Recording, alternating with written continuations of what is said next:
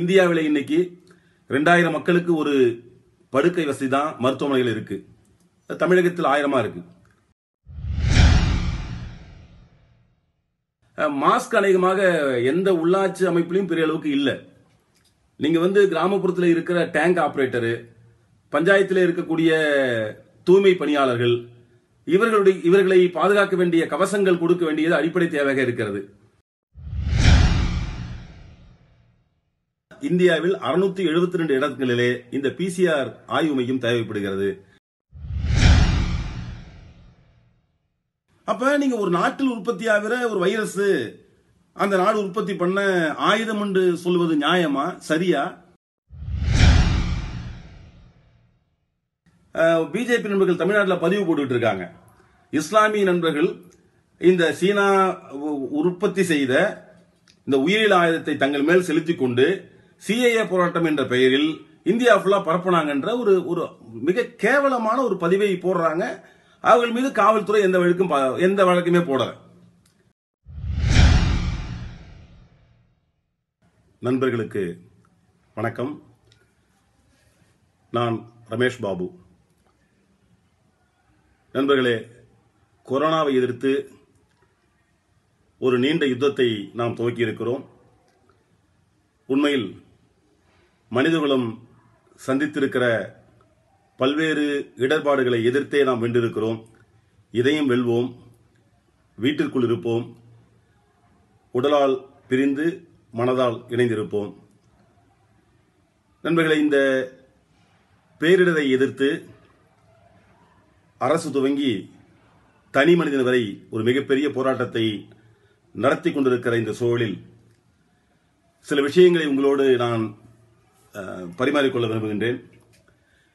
ஏற்கனவே மத்திய அரசாங்கம் இந்த கொரோனா நோய் எதிர்ப்பு போராட்டத்திற்காக ஒரு 15,000 கோடி ஒதுக்குவதாக அறிவித்து அது ஒரு மிகப்பெரிய விவாதமாக மாறி இப்பொழுது 1,80,00,000 ரூபாயை 1,80,000 கோடி ரூபாயை ஒதுக்கி இருக்கிறார்கள்.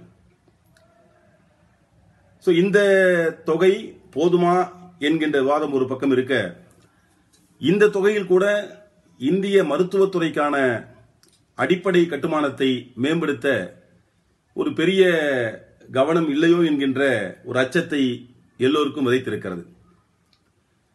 ஏன்னா, இருக்கின்ற தரவுகள் நம்ம இன்னும் ஜாகிரதையா இருக்கணுன்ற உணர்வை உருவாக்கி கொண்டே இருக்கிறது. ஏன்னா, இந்தியாவில் இன்னைக்கு 2000 மக்களுக்கு ஒரு படுக்கை வசதி தான் மருத்துவமனைகள் இருக்கு. தமிழகத்தில் 1000 இருக்கு. நீங்க சமீபத்தில் வந்த சில நண்பர்களோட பேசி 2-3 நாள்ல பேசுறதுல இன்னைக்கு ஆரம்ப சுகாதார நிலையம், பிரைமரி ஹெல்த் சென்டர், அது கீழே இருக்கிற சப் சென்டர், இதற்கு அரசாங்கம் ஒதுக்கி இருக்கிற முகமுடிகளா, மாஸ்கா இருக்கலாம், லைசாலா இருக்கலாம், ஹேண்ட் வாஷா இருக்கலாம், இது போதுமான்னு பார்த்தா வருகின்ற தகவல் மிக வருத்தமாக இருக்கிறது. ஒரு 5 பிரைமரி ஹெல்த் சென்டர், அதன் கீழே இருக்கிற 24 சப் சென்டருக்கு சேர்த்தே பாத்தீங்கன்னா ஒரு 25 மார்க்ஸ் தான் கொடுத்ததாக நண்பர்கள் செய்தி சொல்றாங்க. அதே போல பாத்தீங்கன்னா 5 litre Lysol, 5 litre hand wash, இது 5 பிரைமரி ஹெல்த் சென்டருக்கே போதுமா? சப் சென்டருக்கு என்ன பண்ற கேள்வி இங்கே முன்னுக்கு வந்திருக்கிறது. அரசாங்கம் தொடர்ந்து கொடுக்க கூடும். அதே மாதிரி பாத்தீங்கன்னா உள்ளாட்சி அமைப்புகள் இன்னைக்கு தேர்தல் நடத்தி ஒரு எஃபெக்டிவா உள்ளாட்சி அமைப்புகள் தேர்ந்தெடுக்கப்பட்டிருக்கு. ஆனா அந்த உள்ளாட்சி அமைப்புகளை கூட முழுமையாக அரசாங்கம் இன்னும் களமிருக்க வேண்டிய தேவை இருப்பதை வேண்டுகோளா வைக்கிறோம். இன்று என்னுடைய நண்பர்கள்ட்ட பேசிக்கிட்டு இருந்தேன், இந்த ஊராட்சி மன்ற தலைவர்கள்ட்ட. அநேகமா நீங்க பாத்தீங்கன்னா வட்டார வளர்ச்சி அலுவலர்கள் வந்திருக்கிறதுன்னு பாத்தீங்கன்னா ஒரு ப்ளீச்சிங் பவுடர் சில மூட்டைகள் வந்திருப்பதாகவும், அதே மாதிரி பாத்தீங்கன்னா லைசால் சில லிட்டர்கள், போதுமான அளவிற்கும் கொடுக்கிற அளவிற்கும் நிறைய இடைவெளி இருப்பதாக அவர்கள் வருந்தினார்கள். மாஸ்க் அநேகமாக எந்த உள்ளாட்சி அமைப்பிலும் பெரிய அளவுக்கு இல்ல. நீங்க கிராமப்புறத்தில் இருக்கிற டேங்க் ஆபரேட்டர், பஞ்சாயத்தில் இருக்கக்கூடிய தூய்மை பணியாளர்கள், இவர்களை பாதுகாக்க வேண்டிய கவசங்கள் கொடுக்க வேண்டியது அடிப்படை தேவையாக இருக்கிறது. இன்னும் சொல்ல போனா பல சுகாதார நிலையங்களிலே அந்த அடிப்படை வசதிகள் கிடைக்கல என்பதுதான் வருகின்ற தகவலா இருக்கு. எனவே அரசாங்கம் உடனடியாக இதில் கவனம் செலுத்த வேண்டிய தேவை இருக்கிறது. இது ஒன்னு. இரண்டாவது பாத்தீங்கன்னா இன்னைக்கு இந்தியாவில் இருக்கக்கூடிய சில விஷயங்கள் தெரிந்து கொள்ளலாம், நம்ம ஜாக்கிரதையா இருக்கணுங்கிறதுக்காக திருப்பி அதை பயமுறுத்துக்காக கிடையாது, சொல்ல விரும்புறேன். உதாரணத்துக்கு பாலிமரைஸ் செயின் ரியாக்ஷன், PCR என்று சொல்லக்கூடிய தொழில்நுட்பத்தை பயன்படுத்தி தான் மரபணுவில் இருக்கிற ஒரு நுண்ணிய பகுதியை ஆய்வு செய்து வந்திருப்பது கொரோனாவா இல்லையா என்று கண்டறிய முடியும் என்று மருத்துவர்கள் கூறுகின்றார்கள். இந்த PCR என்று சொல்லக்கூடிய இந்த பரிசோதனை வசதி உலகத்தில் பல நாட்டில் கிடையாது. இந்தியாவில் கிட்டத்தட்ட ஒரு 52 இடத்துல இந்த ஆய்வகம் இருப்பதாக தரவுகள் கூறுகிறது. ஆனா தமிழ்நாடு அறிவியல் இயக்கம் போன்ற விஞ்ஞான அமைப்புகள் கோரிக்கை வைப்பது என்னன்னா, மாவட்டத்துக்கு ஒன்னாவது தேவை அப்படின்னு கோரிக்கை வைக்கிறாங்க. அப்படின்னா இந்தியாவில் 672 இடங்களிலே இந்த PCR ஆய்வு மையம் தேவைப்படுகிறது. இருப்பது 52 என்பது ஒரு முக்கியமான விஷயமா இருக்கு. அதே மாதிரி பாத்தீங்கன்னா இன்னைக்கு வந்து இந்தியாவில் இருக்கக்கூடிய வெண்டிலேட்டர்ஸ், நான் ஏற்கனவே சொன்னேன் 2000 பேருக்கு ஒரு படுக்கை வசதி ஹாஸ்பிட்டல் இருக்கு. மொத்தம் இருக்கிற வெண்டிலேட்டர் பாத்தீங்கன்னா இந்தியாவில் வெறும் 40,000 தான். நீங்க வந்து டிவைட் பண்ணீங்கன்னா 3,20,000 மக்களுக்கு ஒரு வெண்டிலேட்டர் இருக்கு. சோ நீங்க இதையெல்லாம் மக்கள்கிட்ட வந்து உணர்த்த வேண்டிய தேவை இருக்கிறது. நம்மகிட்ட இருக்க ஸ்ட்ரக்சர் இவ்வளவுதான். ஏன்னா இந்த அரசாங்கம் நிச்சயமாக தனியார் மருத்துவமனைகளை ஒட்டுமொத்தமாக ஒரே நாளில் ஸ்பெயினை போல அரசு எடுக்கும் என்று அறிவிக்க முடியாத ஒரு அரசாங்கம் நமக்கு தெரியும். எனவே இந்த மாதிரி இருக்கிற இதுதான் இருக்கு. எனவே ஜாக்கிரதை சொல்ல வேண்டிய தேவை இருக்கிறது. நீங்க இன்னும் கூட பாத்தீங்கன்னா ECM ஒரு கருவி இருக்கு.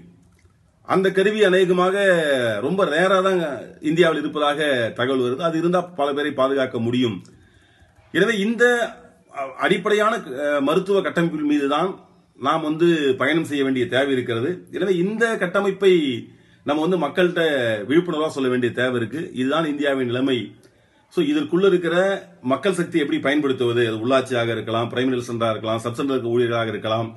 இந்த மருத்துவமனை ஊழியர்களை, சுகாதார ஊழியர்களை, உள்ளாட்சி பிரதிநிதிகளை நாம் வந்து பயன்படுத்தி ஒரு யுத்தத்தை நடத்த வேண்டி இருப்பதை மக்களுக்கு புரிய வைக்க வேண்டிய தேவை இருக்கிறது. நீங்க இது ஒரு பக்கம் எங்களை போன்ற நண்பர்கள் இப்படி வந்து இருக்கிற நிலைமைகளை பேசிக்கொண்டே இருக்கிறோம். ஆனா இணையதளத்துல, முகநூல்ல, ட்விட்டர்ல, இன்ஸ்டாகிராம்ல எல்லாத்திலையும் பாத்தீங்கன்னா பிஜேபி நண்பர்கள் தொடர்ந்து ஒரு இந்த அரசாங்கத்தை கேள்வி கேட்க கூடாது அப்படின்னா அவங்க என்ன பண்றாங்கன்னா, இந்த வைரஸ் வந்து மனிதனால் உருவாக்கப்பட்ட வைரஸ், சீனா நாடு தான் இந்த வைரஸை வந்து பரப்பி இருக்கு அப்படின்ற ஒரு எந்த அறிவியல் ஆதாரமும் மற்ற ஒரு தவறான பதிவை தொடர்ந்து போட்டுக்கிட்டே இருக்காங்க. சோ நீங்க வந்து இதுவரையிலும் வந்திருக்கிற எல்லா வைரஸையும் எந்த நாட்டில் அந்த வைரஸ் உருவாச்சோ நம்ம அந்த பேர்ல தான் அழைச்சிருக்குமா? உதாரணத்துக்கு 1967 மர்பர்க்னு ஒரு வைரஸ், ஆட்கொல்லி நோய், மக்களை சூறையாடிச்சு. அது உற்பத்தியான இடம் உகாண்டா. அது என்ன உகாண்டா உற்பத்தி செய்த உயிரியல் ஆயுதமா? நீங்க 1976 எபோலா, அது காங்கோவில் உருவாச்சு. சோ எபோலா வைரஸை உருவாக்குனது உயிரியல் ஆயுதம் பயன்படுது காங்கோன்னு சொல்ல முடியுமா? அதே மாதிரி வந்து 99 நிபா என்கின்ற வைரஸ் பலரை கொன்றது. அது உருவான இடம் மலேசியா. எனவே மலேசியாவின் ஆயுதம் என்று சொல்லலாமா? நீங்க அடுத்து பாத்தீங்கன்னா வந்து 2009 AHIN ஒரு வைரஸ் மிகப்பெரிய தாக்கல் உருவாச்சு. அது உருவான இடம் மெக்சிகோ, அமெரிக்கா. நம்ம இந்த ஸ்டைல பேசியிருக்கோமா? அதே போல சார்ஸ் வந்துச்சு ஏற்கனவே 2002 சீனாவில் தான் சார்ஸ் உருவாச்சு. அப்ப ஏன் சீனா மீது இந்த குற்றச்சாட்டு வரல? அதே மாதிரி பாத்தீங்கன்னா 2012 மெர்ஸ் என்கின்ற வைரஸ் அது உற்பத்தியானது வந்து சவுதி அரேபியா. அதே மாதிரி பாத்தீங்கன்னா வந்து 2013 H7N9 என்று சொல்லக்கூடிய வைரஸ் தாக்குதல் உற்பத்தியானது சீனாவில். அப்ப ஒரு வைரஸ் வந்து இயல்பாக மனிதகுல வரலாற்றில் எப்போது மனிதன் மிருகங்களோடு இயைந்து வாட துவங்கினானோ அப்பொழுது இந்த தாக்குதல் வருது இயற்கையானது. அப்ப நீங்க ஒரு நாட்டில் உற்பத்தி ஆகிற ஒரு வைரஸ் அந்த நாடு உற்பத்தி பண்ண ஆயுதம் என்று சொல்வது நியாயமா, சரியா? மிக மிக ஒரு கேவலமான அரசியல் இல்லையா அது? சோ ஆஸ்திரேலியாவில் இருக்கக்கூடிய கிரீன் லெப்ட் என்கின்ற ஒரு அமைப்பு பல்வேறு ஆராய்ச்சிக்கிட்டே வெளியிட்டுக்கிட்டே இருக்காங்க. நீங்க பாத்தீங்கன்னா இந்த வைரஸ் நிச்சயமாக வந்து மனிதனால் உருவாக்கப்பட்ட வைரஸ் அல்ல என்று பல நிறுவனங்களை வெளியிட்டுக்கிட்டே இருக்காங்க. ஆனால் பிஜேபி நண்பர்கள் தமிழ்நாட்டில், இந்தியாவில் தொடர்ந்து வந்து பாத்தீங்கன்னா இதை வந்து ஒரு சீனாவை உலகத்திற்கு எதிரான நாடாக எடுத்துறது, உலகம் முழுவதும் சென்று மருத்துவ உதவி செய்யக்கூடிய 50 ஆண்டுகள் தடை இருந்தாலும் தடையை உடைத்து இன்னைக்கு பல நாடுகள் உதவி செய்யக்கூடிய கியூபாவை வந்து கொச்சைப்படுத்துவது, இந்தியாவிலே முதல்ல இந்த வைரஸை எதிர்த்து ஒரு வீரம் சிறந்த போராட்டத்தை நடத்தி தன்னுடைய குடிமக்கள் வீட்டில் போய் சாப்பாடு கொடுக்கக்கூடிய கேரள அரசாங்கத்தை கொச்சைப்படுத்துவது என்று ஒரு மிகப்பெரிய பித்தலாட்டத்தை செய்து கொண்டிருக்கிறார்கள். இப்ப அவங்க நோக்கம் என்னன்னா, இந்தியாவில் இருக்கிற அரசாங்கம் இருக்கிற உண்மையை சொல்லாத போது இதை எதிர்த்த போராட்டத்தில் இன்னைக்கு என்ன சுகாதாரத்தின் துறையில் நாம் கையில் வைத்திருக்கிறோம் என்பதை சொல்வதற்கு பதிலாக முகநூலில் விவாதத்தை தஸ்தரிப்பிட்டே இருக்காங்க. எனவே இந்தியாவுக்கு எதிரான இந்த போராட்டத்தில் இந்திய திருப்பி இந்த விஷயங்கள். எனவே இந்த நிலையில் இப்படி தவறான என்னோட கேள்வி என்னன்னா, பிஜேபி தலைவர் யாரும் சொல்லல. அமெரிக்க அதிபர் டிரம்ப் ஆரம்பத்திலேருந்து சைனா கொரோனான்னு சொல்லிட்டு இருந்தாரு. அமெரிக்காவில் பாதிப்பு அதிகமாக புரிஞ்சு இன்னைக்கு கொரோனான்னு சொல்ல ஆரம்பிச்சிருக்காரு. ஆனா இந்தியாவில் இருக்கிற பிஜேபி தலைவர், மாநில தலைவர் துவங்கி அகில இந்திய தலைவர் யாருமே இது சீனாவின் உயிரியல் ஆயுதம் என்று சொல்லாத சூழலில் அதுல கூலிக்கு மாரடிக்கக்கூடிய ஒரு பெரிய கூட்டம் எல்லா மொழிகளிலும் இது சீனாவை எதிர்த்த போராட்டம், சீனா தான் இந்த வைரஸை பரப்பியிருக்காங்க என்று ஒரு மிகப்பெரிய பொய்யை அவிழ்த்து கொண்டே இருக்கின்றார்கள். இதன் விளைவு என்னன்னா, சீனா இந்த கொரோனாவை எதிர்த்து நடத்திய போராட்டத்தை கிடைத்த வெற்றியை இவர்கள் கற்றுக்கொள்ள விரும்பவில்லை. அதான் பிரச்சனையே.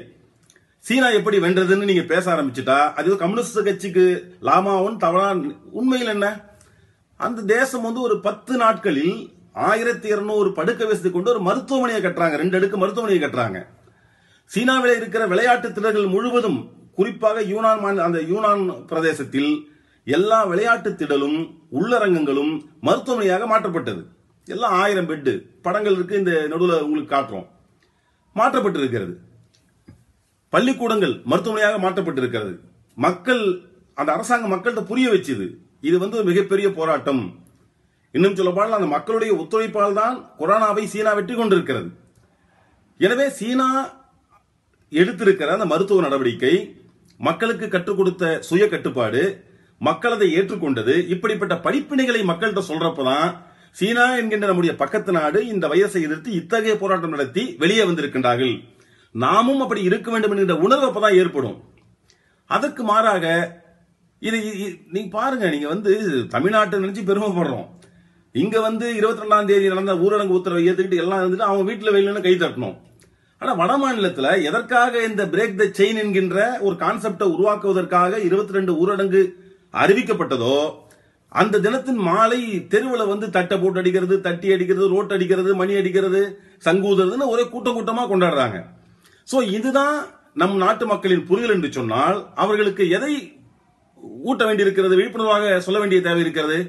பக்கத்தில் இருக்கிற சீனா, அங்கே பரவிய நோய், அதில் நடந்திருக்கிற விபத்துகள், மனிதர்கள் மாண்டு போனது, அப்படி இருந்த ஒரு நாட்டில் இன்னைக்கு எமர்ஜா இந்த நாடு வந்திருக்கே அப்படின்ற நம்பிக்கை ஊட்டுவதற்கு பதிலாக இதை உயிரியல் ஆயுதம் என்றும், இன்னும் கொடுமை என்னன்னா நமக்கு வருத்தமா இருக்கு.